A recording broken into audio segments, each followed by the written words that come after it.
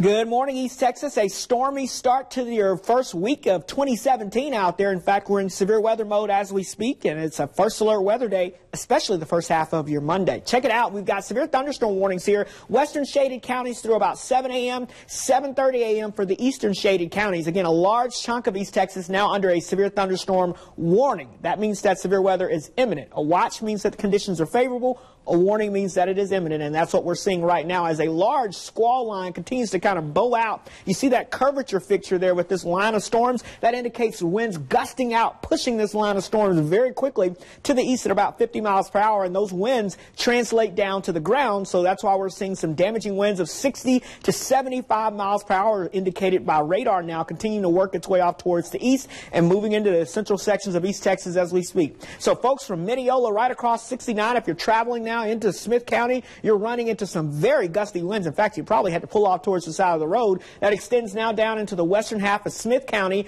and also down towards northwestern sections of Cherokee County as we speak. So let's take it even a little closer and put a storm tracker on this here. I want to show you the timing of this. And Tyler, this line of storms is just booking it off towards the east. So we're talking less than probably around 5 minutes or so, I would say, to try to keep up with this line of storms as it moves east. Probably around 10 minutes or so, this line of storms will be working its way into White House.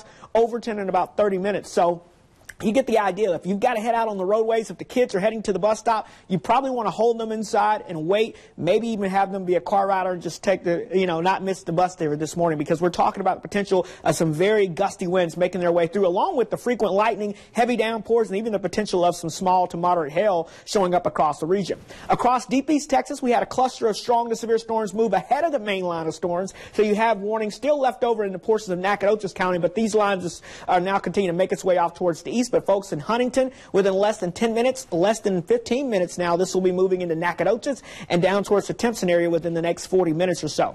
Behind that, look at this. The squall line continues to fill in down towards the south and west. So you folks over deep East Texas, this is not the main event, even though there's a lot of lightning, a lot of gusty winds with it. This is the main event, and that will be working its way in behind this initial little batch of storms moving through the region. So let's talk about the watches now. Severe thunderstorm watch in effect from the west and northwestern sections through 9 a.m., although that squall line now beginning to clear the area, so this will likely be allowed to expire soon. But the tornado watch picks up to the east of that for the rest of East Texas here, and that goes until 2 o'clock this afternoon. Now, the line of storms should be out of here well before then, but even throughout the morning hours, we'll be watching for damaging winds as the main threat, but could see an isolated spin up or two along that line. So we'll keep you updated on that. So here we go through this morning. 8 a.m., we're seeing the storms moving through. By 10, 11 a.m., it's in the eastern sections.